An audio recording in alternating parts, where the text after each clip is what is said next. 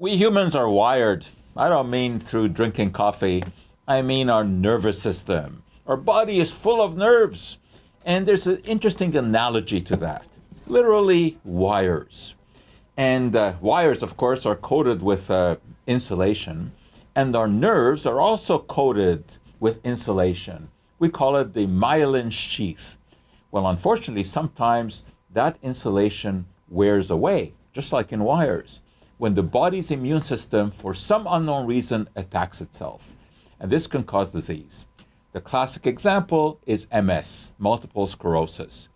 It's an incurable disease. Unfortunately, Canada has one of the highest levels of this condition in the world. Obviously, over the years, all sorts of treatments have been tried. It's a multifactorial disease. Undoubtedly, genetics are important. Probably environmental factors are important. We know that we see more MS as you move more north of the equator, so perhaps a lack of sunshine, so vitamin D has been tried.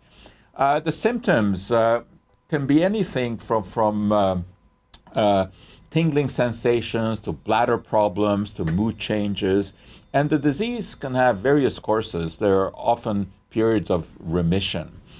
Well, whenever we see a headline like this, boy, do we ever get excited, right? Physician, certainly a knowledgeable person, cures herself of MS with diet alone? Well, of course, the devil is in the details, as it always is. Certainly, Dr. Terry Watts is a legitimate physician, no question about that, and she was stuck in a wheelchair as her disease was progressing. And then she decided to go on a diet. What kind of a diet? Well, the paleo diet. Eat like the caveman. Means eating lots of meat, although I don't think that the caveman had barbecue chickens, but on the other hand, I couldn't find any grass-fed beef. She also recommends eating large amounts of berries. That's what the hunter-gatherers would have eaten. And staying away from grains. No grains of any kind, certainly no sugar in there. And also she recommends staying away from dairy. Well, interestingly enough, she has gotten better. She's out of the wheelchair, and she's continuing her practice as a physician. But this is a case of what we call N equals 1.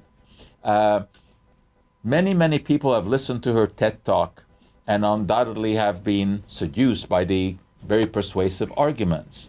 Well, how is it then that physicians, neurologists are not reporting all kinds of people jumping out of their wheelchairs? Because many have tried this regimen.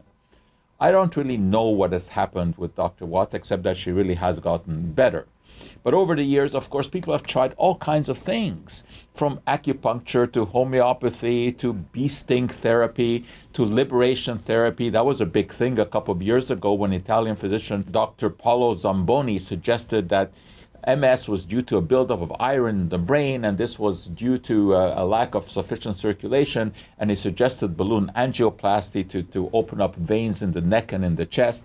Well, all kinds of people jumped on that bandwagon. There was anecdotal evidence of people getting better, and then finally the proper studies were done in a double-blind fashion, and it turned out that there was just nothing to it.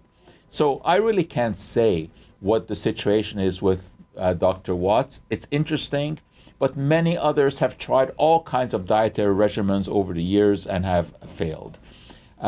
Research into MS is ongoing, and you have to kind of ask yourself the question, what is the chance that this physician single-handedly has found the solution to this terrible problem that hundreds of thousands of researchers all over the world with PhDs, with MDs have been looking at for years and years and have not found the solution? I don't think that it's very likely, although of course it's not impossible, because diet probably does play a very large role. But suggesting, eating 12 cups of berries and vegetables every day and giving up dairy and giving up grains of all kinds, there may be something to it, but I don't think it is the whole answer. But I love blueberries, as you well know, and I don't think there's anything wrong with eating chicken, although a diet that mostly is plant-based is something that everyone is recommending these days. So intriguing study, but I'm not getting too excited about that because the MS patients are not jumping out of their wheelchairs.